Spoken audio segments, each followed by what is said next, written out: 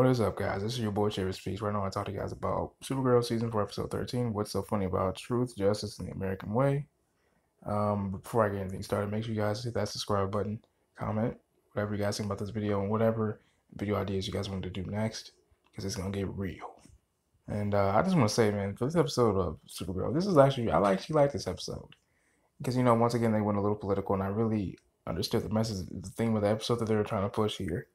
As we all know, my boy Manchester Black came back in, was real swole with his squad, talking about, look, these aliens as aliens, we're tired of getting pushed around by these bitch-ass children of liberty-ass motherfuckers. I formed my own damn squad. We're called the Elite. We're tired of these people treating us like, pretty much just treating us like shit.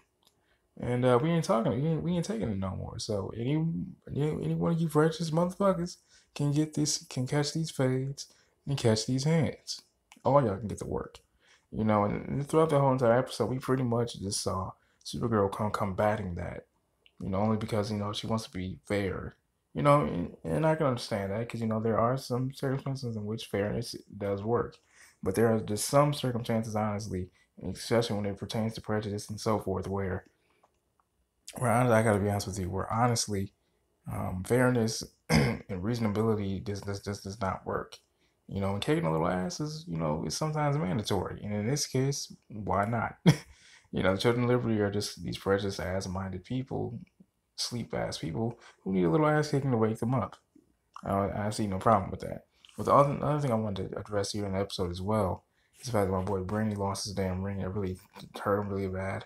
But Nyla, got his spirits back up and said, look, these setbacks are only going to make you stronger and so forth. Not just that, but in the third point I want to mention as well, the president didn't run by any of the higher ups, not the higher ups, but any of the defense team in regards to that Operation Claymore at all. In fact, you saw Alex really went to her commander in chief, said, look, I'd really appreciate it once you guys, created, this kind of operation and went along with it, you guys would have actually spoke to me about it first. Considering the fact that Alex is a part of the DEO and everything that they're like the first response to any foreign threat or threat period, and that's when Director Haney said, look, Colonel Haney said, look, actually the president did that without authorizing.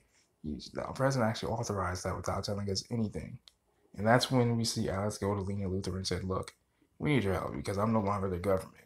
As just to pretty much just recall back to the conversation that Lena and Alex had earlier, because now we all know that pretty much the government's pretty much crooked.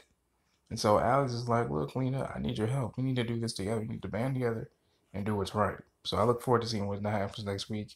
Not to mention my boy, not my boy, but to see Ben Lockwood actually beat the shit out of one of his supporters, I guess, of the Asian Liberty of Washington. Three Finger John with the damn Agent of Liberty helmet says a lot. Because honestly, I kind of felt like he was kind of going back and forth between, wanting to continue, the Agents of Liberty and, the whole, what's what I'm looking for, the whole group mentality of it. Because we kind of see him go through like a bit of an identity crisis. Him calling his wife, telling him about how, he can keep hearing his father's voice in his head, telling him how stupid he is for, actually doing the right thing, for once, staying out of trouble, trying possibly wanting to end the Agents of Liberty and their prejudiced ways. But, as I just said at the very end of the episode, we see him actually beat the shit out of one of his supporters, ground supporters. So only time will tell what happens, and I hope my boy Brandy gets his ring back as well, and I hope Manchester, finds a way to really heal. Because, and I don't blame him for Manchester for what he's doing either. I would have to kick a little ass too if someone was being prejudiced towards me time and time again. I mean, you had to take the fight somewhere. You got to take it to the source and see what happens. Peace and love, everybody.